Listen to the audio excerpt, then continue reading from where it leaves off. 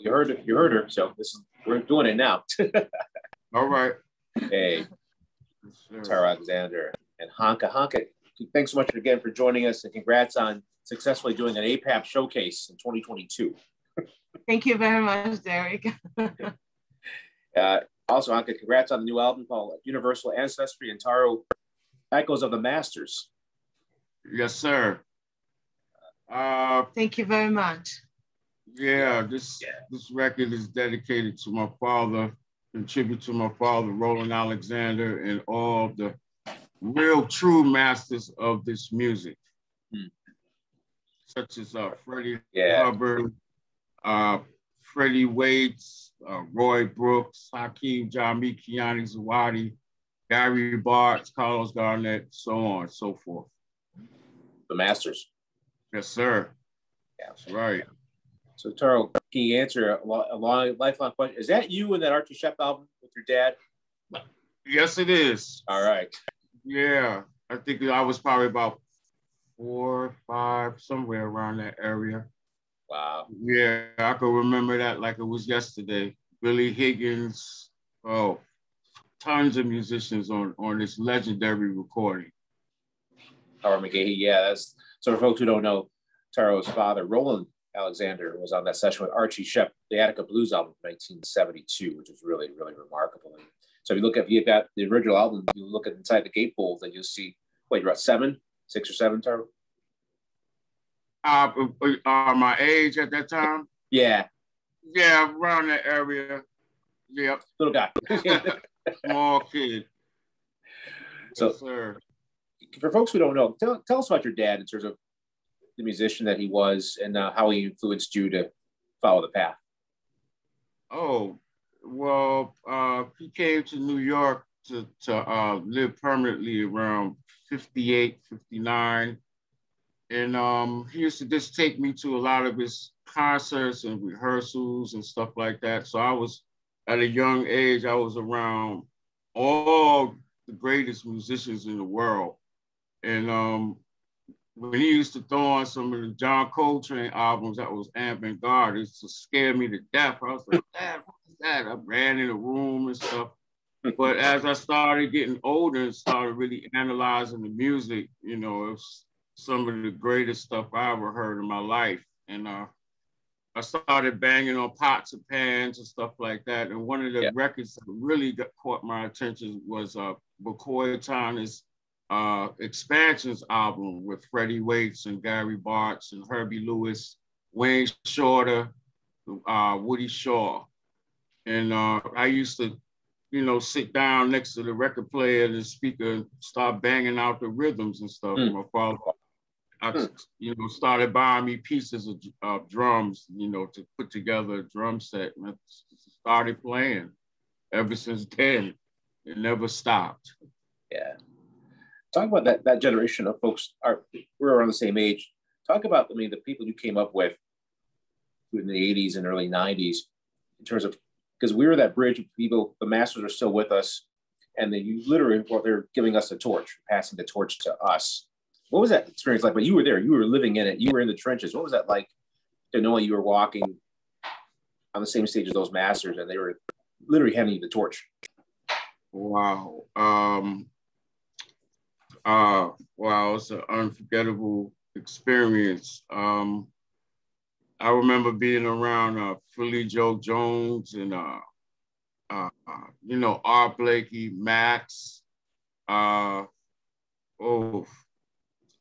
Just like I said, man, ever since then, I started banging on the pot. I just never stopped playing. I used to be in a big band called Young Musicians of New York City, and Joe Chambers and Bill Saxon used to do the conduction of that band. I was just around all of them.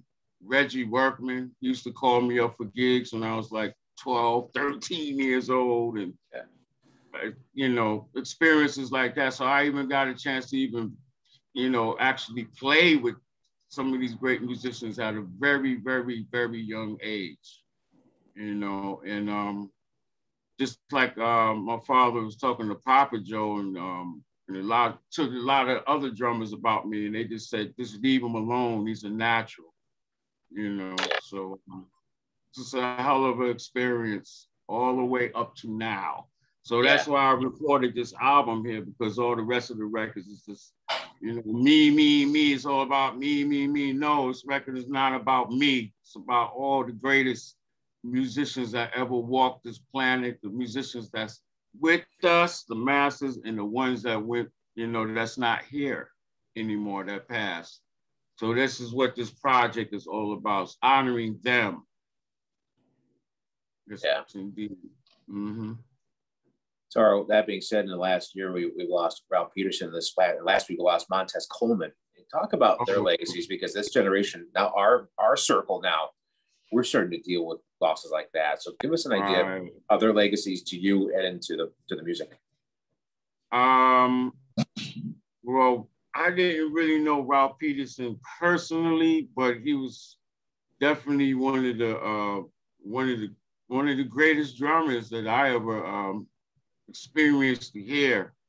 He had that fire like Art and Max and all the rest of the master drummers. And Montez, again, actually he had took the, well, my father had got sick at the time I was playing with Roy Hargrove.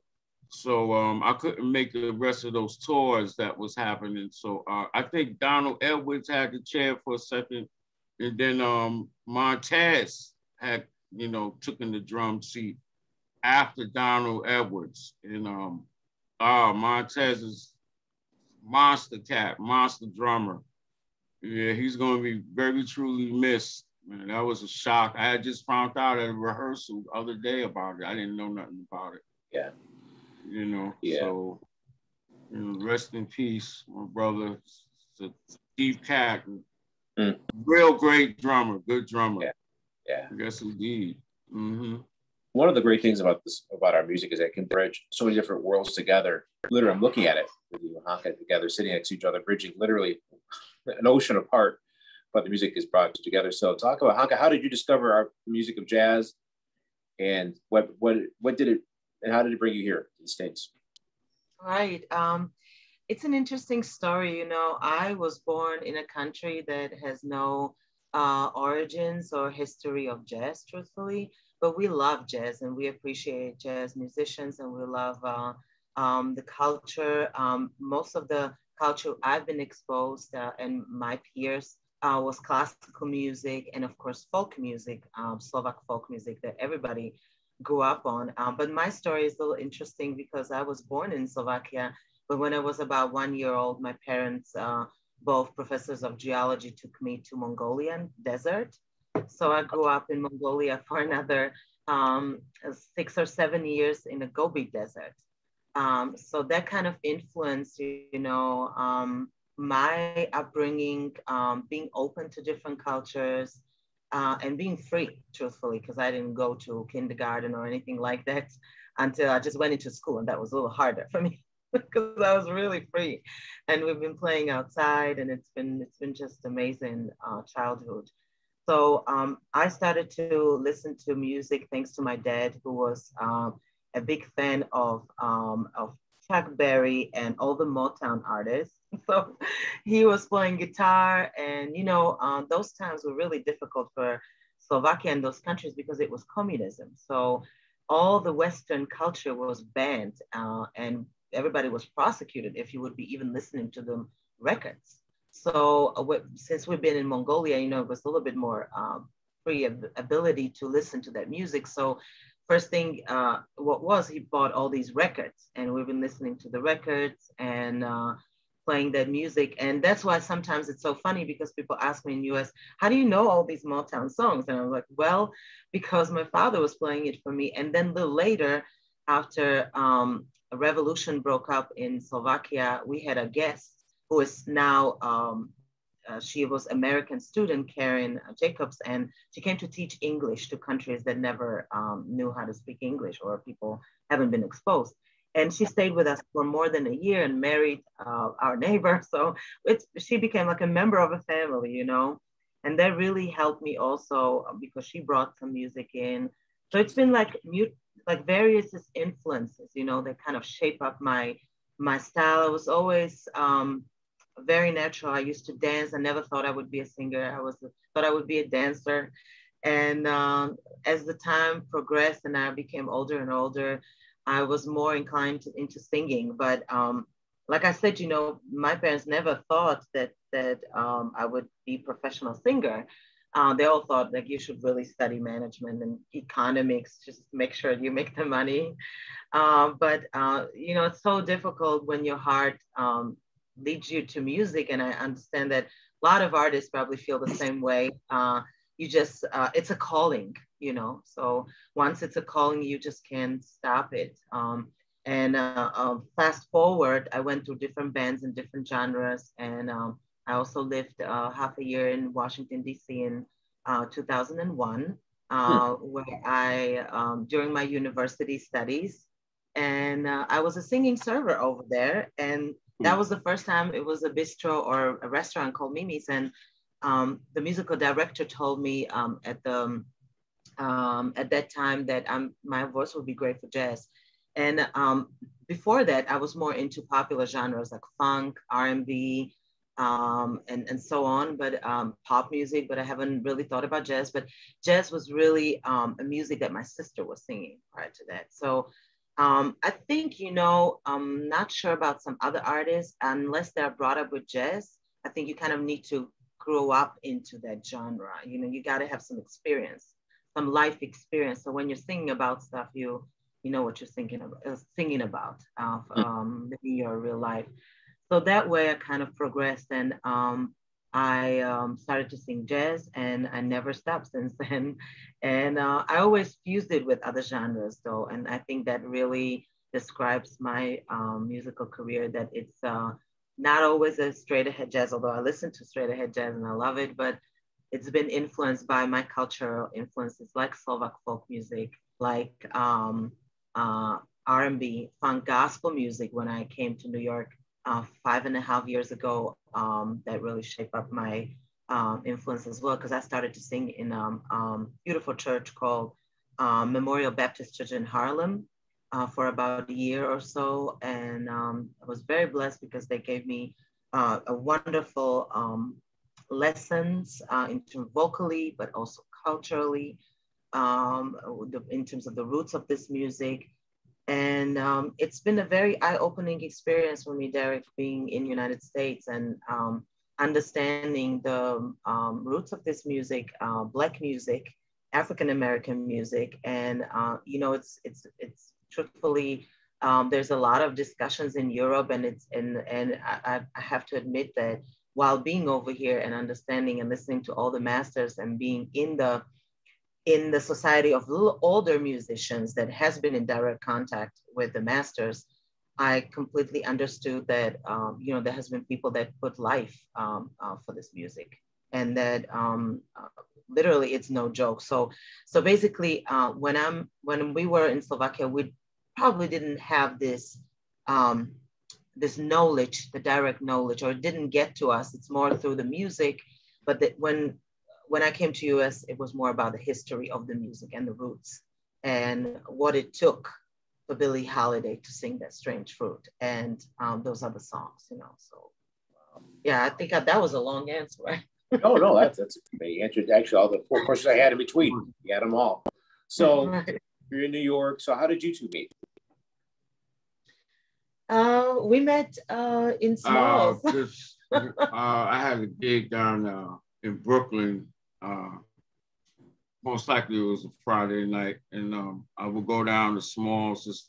All the musicians would go down to Smalls after their gigs or whatever, just to go to hang out. And I seen her at the bar, and I just literally grabbed her and started kissing her. That was it. I knew Taru from. Well, she was calling me and said, Taru, you know, I looked around and said, hey, how you doing? I was like, wow, so beautiful. I think we started as friends, and I came to New York alone, you know, by myself. So, of course, you know, I was hanging out on the scene, trying to meet everybody and sing where I could so they could meet me. And Taru was there, and he had a lot to offer musically as well, you know, so that was really great to be around him, and I really admired him as a drummer too. I haven't heard a drummer with that type of approach. Very creative and almost like a pianist, harmonically, and working with the singer so well. So I was really, really like amazed. So that's how it started. Nice. That's very cool. So it's true for you, being a drummer. What's it? Talk about RTL used to say that the biggest challenge is who are you playing for? The musician, I mean yourself, the audience, or the other people on the bandstand. But as a drummer, you got to please all three. So how do you do that? Especially even a singer. If you're taking care of a singer, you got to also make sure she's set up a brain for him. Well, I got the greatest opportunity to work with some of the greatest singers in the world, such as Betty Carter, Abby Lincoln, and so on. And when it comes, yeah, it's basically, you have to listen. You have to listen to everything going on in the band. You know, to be able to project different sound sources that's intertwined with what composition that you're playing. And also, actually, me and Antoine had a conversation because he used to work with either Elvin or Tony Williams, Antoine Rooney, Wallace Rooney's brother. You know, yeah. He was saying a lot of those drummers, they play. It depends on the type of room, also. You know, the acoustics and certain other, situations that's dealing with, room and space and control, dynamics, play loud, play soft. Especially with singers, you have to just accompany them a certain type of way where it's not overbearing, overpowered. We have to be sensitive, to what's actually going on as far as when it comes to, performing with, singers. Right. So, it's funny. I was just going to ask you, because you worked with both Abby Lincoln and Betty Carter. What were they like? Because, you're talking about two singers who, obviously expected and demanded perfection and above. They wanted the best out of you. And, they want to make sure you bring it. Abby was cool with me. She really didn't say anything to me. Not too much, She was just, Rodney just told me, Rodney Kendricks, by the way, pianist that actually gave me a helping hand with this project here. She was just a beautiful person, man. I learned a lot from her. And Betty too, she knew my father, Roland Alexander, performed with her quite a few times. And she was just cool with me too. I heard a lot of stories about, how Betty would get on the drummer and actually, fire cats right on the spot and situations like that. But that's basically it when it comes to Betty and Abby. And both different concepts of singing periods. So, see, that's another thing I wanted to state also. Nowadays, I don't hear no type of identity when it's coming to musicians and stuff coming up now, because in these schools, all they do, just like Gary Barth said, all they do is just giving them data and they just regurgitating it. So I'm not really hearing too much creativity. All I'm hearing nowadays is kind of like the know-how and of writing and all this complicated, like cats are writing tunes that got 1 billion notes to it. Like they got their tune, don't mean no thing if it ain't swinging. Sorry. You're not sorry. It's funny, Taru, you were talking to Roy Hargrove. I remember that at Smalls, and he was just talking about kids who don't want to understand the basic of the blues or understand the context of the music. They just want to get to the notes and tones without understanding where the music came from. And why do you think that is? Why is there a disconnect? Because in the old days, the old days of the 90s, you wanted to understand the music and the context because you couldn't get both one without the other. So what do you think happened? Why do you think there was a drop in that or disconnect now? Basically the lack of well, I'll put it like this: like in my father's days, it was definitely important for kids to have piano lessons and stuff at an early age to keep them occupied. Now you got broken homes. Then you don't have music going on in certain school systems and stuff like that. And just the lack of knowledge of the music, period. And they're not, they have attended, the younger kids are actually calling us old heads. Yeah. So it's basically that attitude where like, I know it all, this and that.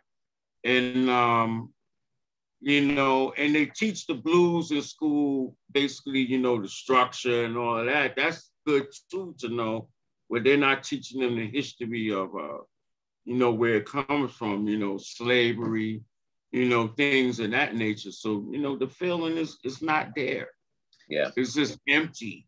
I think if I can add, I think it's a generational issue where, unfortunately, with the broad of social media, in my view, people are just self-centered and they just go on, about themselves and how to make me a star. It's all about me, as opposed to, being a little bit more humble. But this all social media status is not making you humble. It's making you the total opposite, I think it totally destroyed the total integrity of this music, to tell you the truth.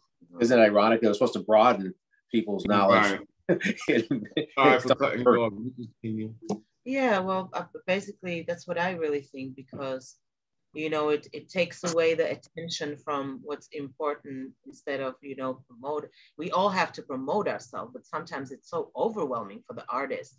You got to constantly promote yourself, and that's why it's unnatural for some of the older musicians to post about themselves, because they haven't been brought up that way.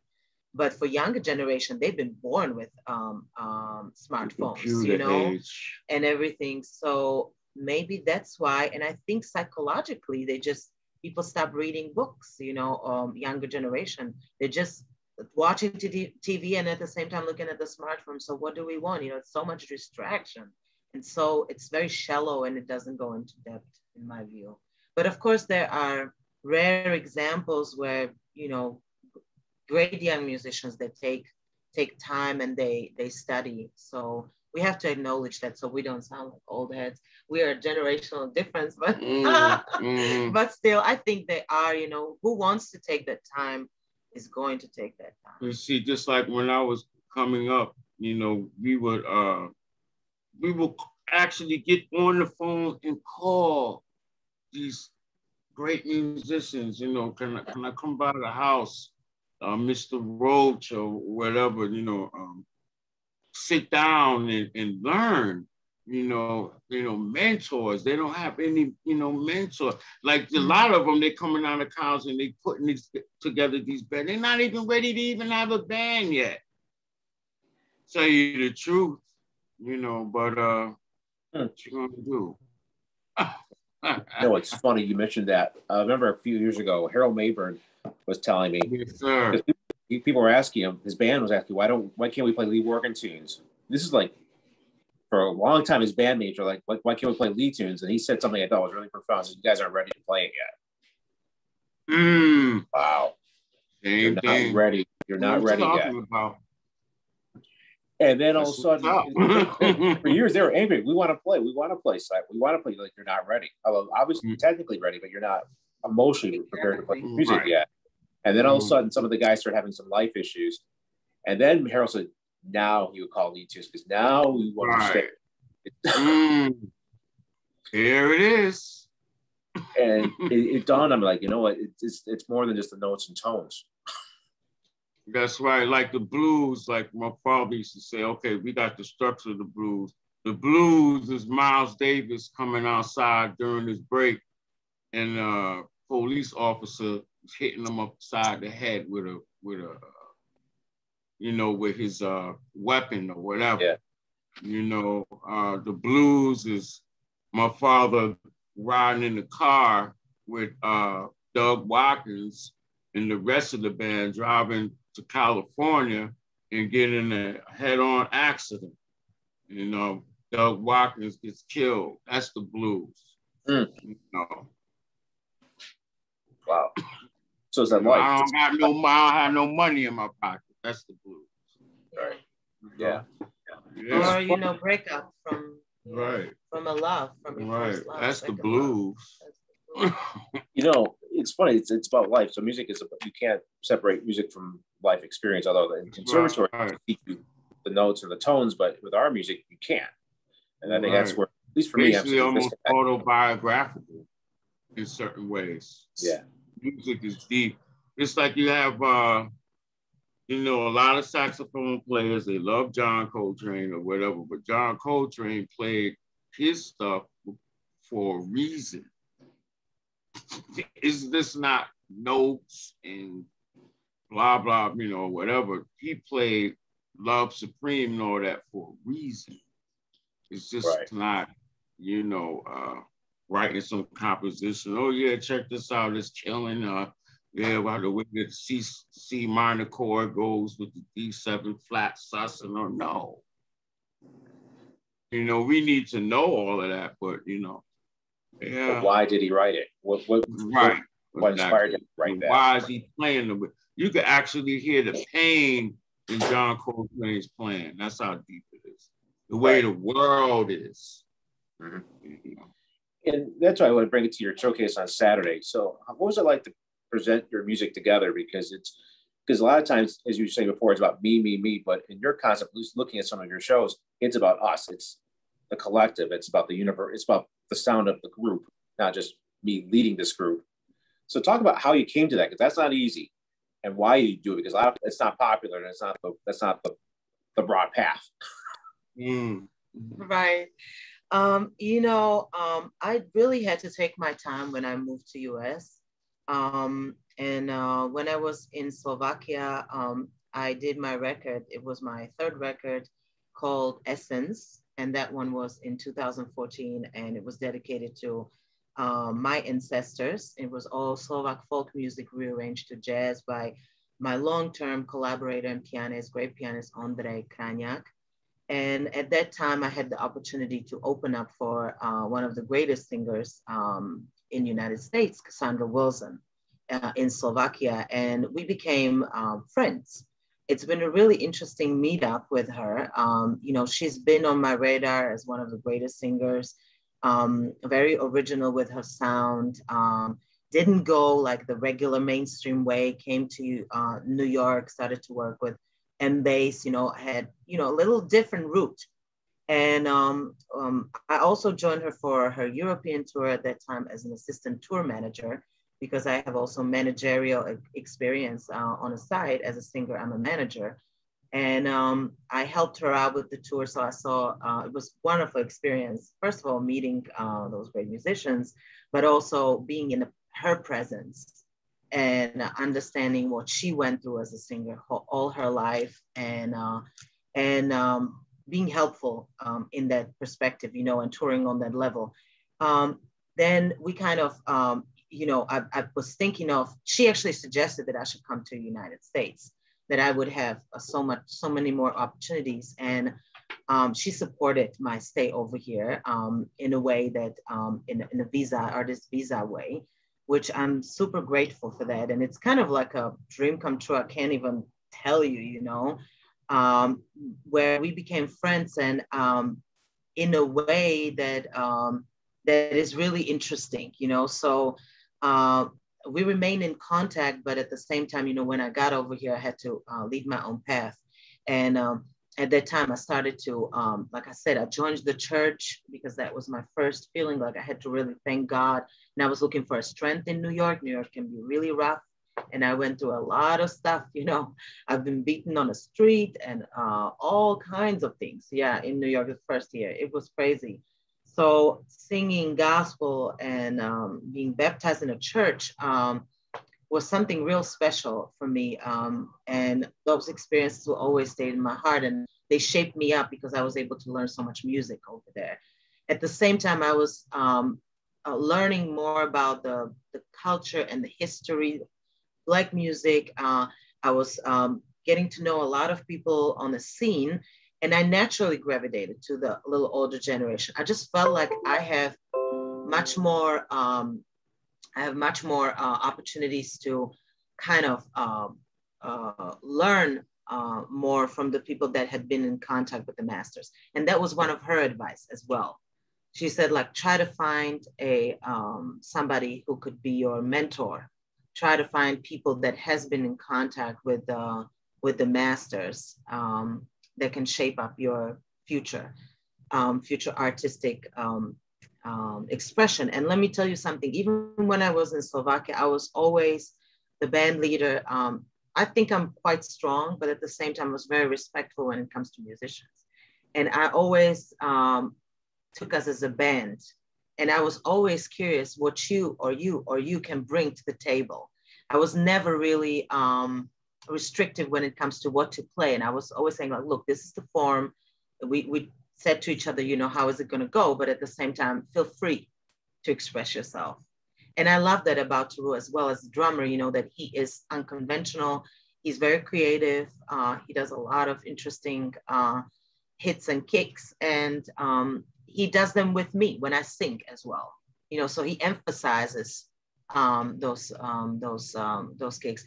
And that's why I surrounded myself naturally. You know, I talked to Taru, he's here. So I was trying to find mainly pianists that would work very well with me and who could be open to Slovak folk music and who could be open to do working with the world music. And this is not an easy element, you know, because you gotta take it, but you can't destroy it. You know, you gotta know the good good element or good specific amount of maybe arrangement that is not going to destroy that song. And I was looking and looking and looking. It took me a long time. I talked to some of the pianists as well. And then I think James Hurt was really a great person for that because I know he worked on multiple projects that were world music projects, but he also understands European culture. And he knows that there's a lot of classical music involved. Well, we had Bartok, right, in Hungary, who already worked with that type of music. And he's married to an American who has Czech roots. So I thought It worked out right. It worked out really right. And you know, we really connected on the singers and musicians that we dug, you know, like Phyllis Hyman, like Anita Baker, like Whitney Houston. Those are all my idols outside of jazz music, but at the same time, you know, idols that I really adore as singers and where I feel my voice as a contralto is kind of fits very well into that setup, vocal setup. So with the record, long story short, with the record Universal Ancestry, my idea was to connect the people from different cultural as well as racial backgrounds into one. Because I was thinking, if there wouldn't be color of the skin, if there wouldn't be religious beliefs, if there wouldn't be geographical boundaries, we as a people, as human race, how would we come up together and how would we, you know, connect on the music? How would we jam, in other words, our ancestors? Yeah, and, that's a great point. Yeah. And it's Absolutely. been really interesting because at the end of the day, we're all human beings. And this is, you know, our core is the DNA. So that was the whole idea behind my record. So we're talking with Hanka G and Taru Alexander. So you have to do this presentation, the showcase for APAP, and you come to them and say, you know, here's our idea, here's our concept, and knowing what's going on in the world today. You did it in such a way, although because of technology, but you still made it seem intimate and like we were right there. How did you do that? Because that's not easy, as you know, the last 2 years of our lives. But you made a show, made it feel like we were right there at home with you, creating that. Right. You know, it's been challenging for both of us. And I think for many musicians that we both connect very well with the live audience. We really love it. We miss it dearly. And we play a couple of concerts here and there, you know, when there was an opportunity and when the COVID cases were down. But at the same time, I think I'll take it from the positive side. You know, this pandemic brought us possibility to have the best musicians on our record, you know, and do the projects that we wanted to do. Me doing my first big United States project with international musicians, and for Taru as well, if I may speak for you, to gather your brothers and do the record that you always wanted to do. And as for the APAP show, you know, we professionals, so I really, you know, I did live stream before, and I could kind of put myself in a feeling where I don't care that there's nobody sitting in there. I really tune in into the people because I know that there are people. And specifically, I sometimes imagine some of my friends sitting in there, and that way it's easier, you know. But at the same time, when you meet with great musicians and when you perform, that energy just creates regardless if there's anybody else, you know what I mean? And you just follow that vibe, and we just had so much fun, I have to tell you. Yes. We've been rehearsing the songs before, and as many musicians know that when you play the songs for the first time, you kind of will afraid what's going to happen and if it's going to get all together. But when you get on that bandstand, something magical happens, and there's like a switch. You gotta do it. You gotta do it. I mean, nothing to it, but to do it. Just to do it. Right. There it is. And we, of course, we had to cut the solos a little bit shorter because it was supposed to be 30 minutes. That's the purpose of this APIC showcase, to show the agents, you know, what we can do in a short period of time. But let me tell you, we had a great time. Yeah, look, and I hope people could feel it. You know, I really hope so. Yeah, yes. Absolutely. That's why I wanted to reach out to you before, but I thought it's better actually talk to you afterwards because it's all done. You can reflect on what happened and look back at it yourselves. And yeah, it was cool to see you guys put it together so nicely. Although you kind of answered the question, I'll ask it anyway. So what did you guys learn about yourselves over the past 2 years? Because so much of your lives, like everybody else's life, have been altered, and you have to pivot and change and do things you never thought you had to do. So what did you guys learn about each other or yourselves as artists during the pandemic? You want to answer that? You want to answer that?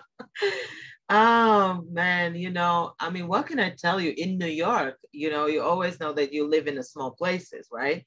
So it's always good to escape to a club or somewhere.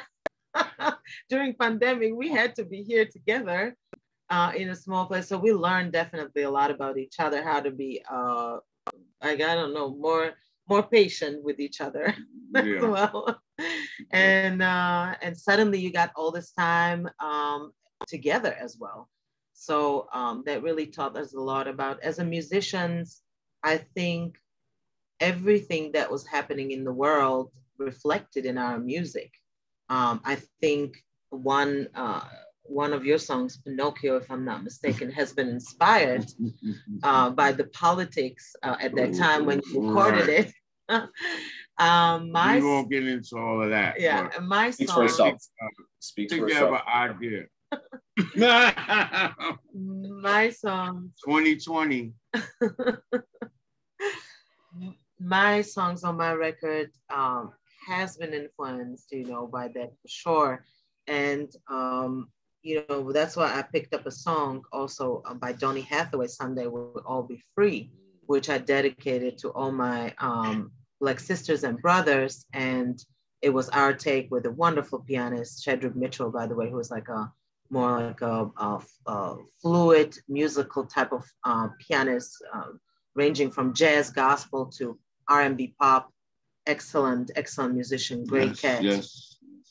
And many other songs that we picked up on the record. But we've been listening to a lot of music. We saw a lot of documentaries. Yes. We talked a lot. You know, for me, the whole journey has been also maybe trying to enlighten my friends and my musicians back in Slovakia. I don't think that they understand completely the history of this music and the origins of this music.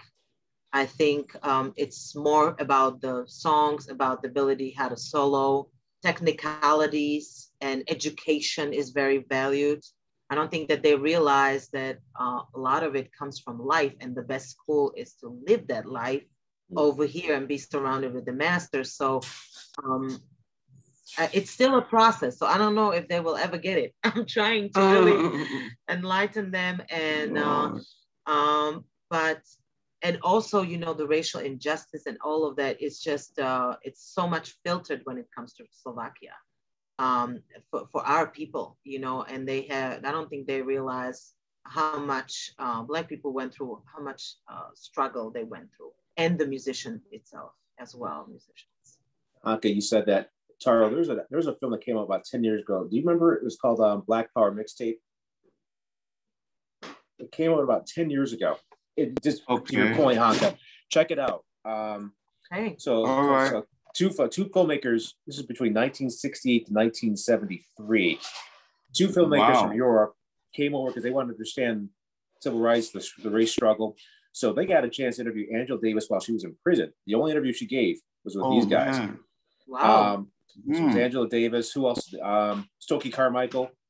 They got sit downs with Stokely Carmichael, 1967, 68. Wow. Also at H. Rap Brown, they got Black Panthers explaining the whole mission. So they gave unfettered access. So each year, each year they come over to the States and go to Oakland, go to Chicago, and they catch up. Here's what happened this year, because they had no context. It was like, we see it, but we don't understand it. To Hanka's point, and so they had it and they filmed it, and then they lost it in the can for decades. Found it, re-edited it, put it together. It's on, you can stream. It's called Black Power Mixtape, because it talks about just the Black Power struggle between 68 to 73, 74. Even a young Louis Farrakhan talking about Harlem and what's happening and how the changes and gentrification, which is going to come. He's talking about that already. Wow. Yeah. So it's called Black Power Mixtape. So that's a must see. It's incredible. Thank you so much. We'll definitely check it out. Yeah. Thanks, I mean, specifically also, you know, the Eastern Europe that was under communist regime. I mean, nothing got really too much into our country. You know, there has been something, but it's been very filtered. And I think, I guess there's a lot of naivety as well involved, you know, when it comes to a lot of stuff. And I don't think anybody can ever understand it unless they live in this country. Right. And that's the whole point of the film, because they were coming over because they just couldn't understand it. And and the American mainstream press wouldn't cover that stuff, obviously, or as you know, what was going on in the streets. So you get an idea of what it really was like to be Angela Davis in prison dealing with this stuff, or Stokely Carmichael dealing with this stuff, or Newton, baby Newton, understanding.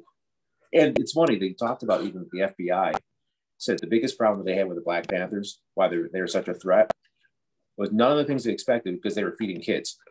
To them, that's why they were such a threat, and they had to be dismantled because of the free breakfast program. Things like that. So it just gives an idea of just how the world saw them and how they saw it themselves. So anyways, that's a sidebar. But there's your homework assignment. If you haven't had a chance to see it. It's amazing. Definitely. But back to the performance side of things. So for you to put this out here, now you got the 2 new albums out, Echoes of the Masters. And Hanka, your project again is called? Mine is called Universal Ancestry, and it's coming out in a couple of months, actually, in the United States. I'm doing like a separate PR and release for that. It came out in Slovakia just for the time being, in Europe. So to learn more about it, what's the website? What websites can we go to? About your music, Hanka, and yours, Taru. Yeah, absolutely. Okay. Oh, wow. So people can definitely follow up Taru on TaruAlexander.com. They can also follow up Sunnyside Records. Right. That's the record label that the CD came from. So And so it's everywhere. It's on Spotify, it's on iTunes. Taru's record is everywhere. It's everywhere. And my record will be on a similar streams as well pretty soon. I assume like in 4 months, probably so. By June. Cool. And Hanka, if you go to our website, Taru's albums are album of the week. So just to get an idea, so people. People can go and download and searches. Yes. My record, like I said, I'm teasing it now, so get ready. Get ready. Hopefully soon, in a couple of months, 3-4 months, and you can get more information, of course, on hankag.com, HANKAG.com. And that's where I'm going to be posting a lot. Or you can follow me on a social media. I do have tons of information over there together with Taru as well. Right. Taru has a very simple one, both on Instagram and Facebook and Twitter. His account is Taru Alexander, and mine is Hanka Sings. So it's HANKA Sings. Nice. Hey, thank you. It's kind of weird not being together because I'd always run into you guys at Winter Jazz Fest or APAP or Jazz Congress, but it's still good to see you guys still swinging, still smiling. Likewise. Yes. Thank you so much, Derek. Thank you very much. Wow. Thank you, and like I said, hopefully see you sooner than later in person. Yes. Yes. Yes. All right. Yes. Thank you very much to everybody who listened. Thank you for doing this for us, and take care of yourselves. Okay, Taru. Officially, all right, hang on 1 second here.